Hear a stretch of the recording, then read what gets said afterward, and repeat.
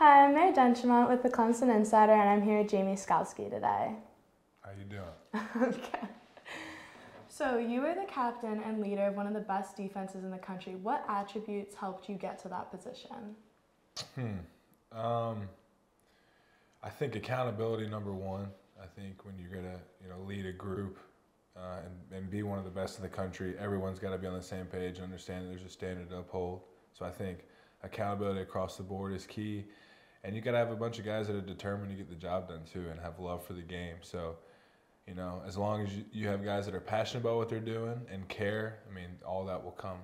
All the success and being one of the best defenses in the country will come. Mm-hmm.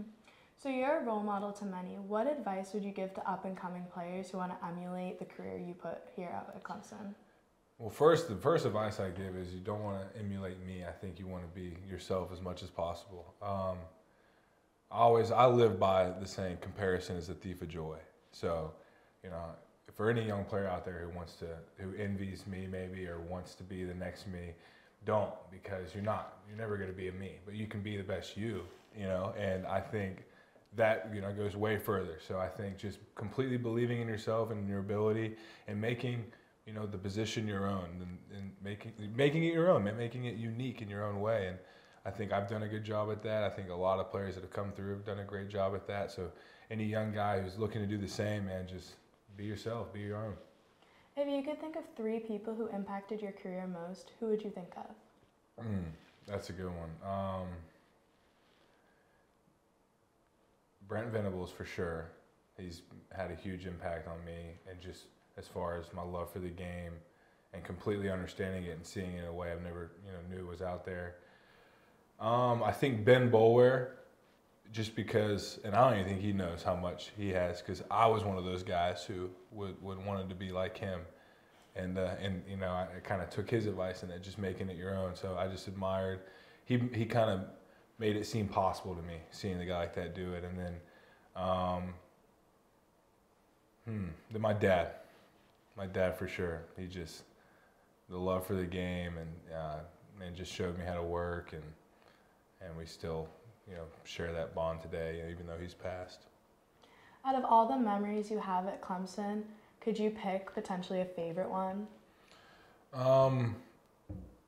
The first one that comes to mind, I think, was just the very first national championship in 2016.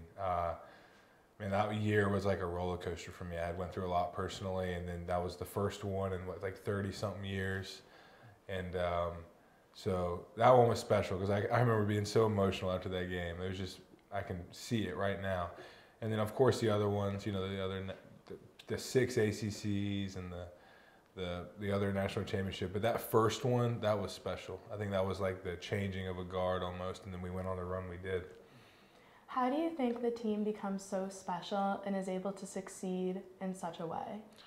I think it's a direct reflection of the leadership of the team. I think you got to look directly at Coach Sweeney and the kind of culture he's created, accountability, drive, and passion for all these things. And he only brings in guys that have that, and I think it shows. I think the kind of guys we have at our program are guys who possess all those traits, and we just keep building and building and building. It keeps getting better and better and better, and so I think it's a direct testament to Coach Sweeney and what he's done. Mm-hmm. After 6 years as a Clemson Tiger, what do you think your next steps are going forward? Well, hopefully I play about 10 in the NFL or something, but and then coaching eventually. I know whatever I'm going to do, I'm going to be around the game of football. Mm-hmm. It's something I'm really good at, something I'm passionate about. It doesn't feel like work to me. I get up every day with a smile on my face knowing I get to do something, part of this game. So hopefully playing for a little while, a little bit longer, and then definitely just coaching one day somewhere.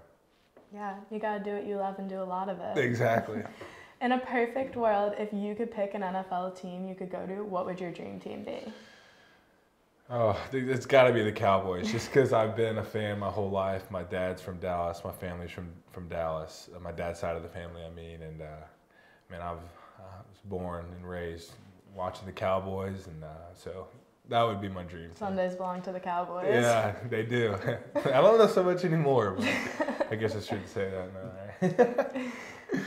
If you could say one thing to the Clemson family as almost an exit speech, what would you say? Man, just a giant thank you. It was 6 incredible years.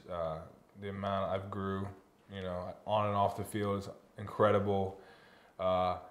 Even being done, still kind of being around the city, everyone still embraces you with open arms and shows you love, and that's special, man. I think just no matter you've been gone 10 years or you got done a week ago, man, people appreciate you, and they care about you, they show love for you, and you can only try to do the same when you play for a team like Clemson and get to play for fans, like Clemson fans.